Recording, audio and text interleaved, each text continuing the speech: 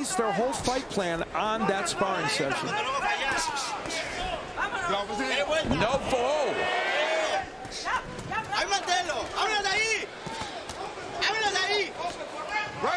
Are you expecting a left hook upstairs? Vargas averages 78 punches per round. He threw 68 in the first round, so he's on.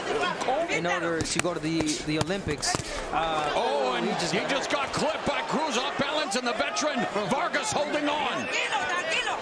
Third fight at this weight class, and he's hanging in there against a very strong lightweight. He may not be winning, but he's hanging in there and doing some good work. Welling and the age, here he is at 36, hands with the right hand, but Alameda does come back with some shots, but they aren't as eye-catching, aren't as powerful as Cruz's shots. But here now, you got to come back with something behind that right hand as well. Oh, four uppercuts on the inside, but that Vargas has been in. Salido, champion. So some good light. And Cruz coming forward, leaping.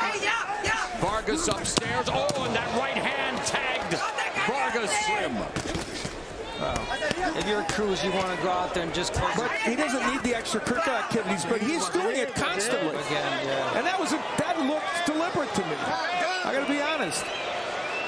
You sure? Come on. Let's go. Cruz unloading on Francisco Vargas, and the fistic fireworks that we anticipated are coming to fruition here in the 10th. And Isaac Pitbull Cruz. Well, Isaac Pitbull Cruz at times made it more like a pit fight as he wins over Francisco Vargas.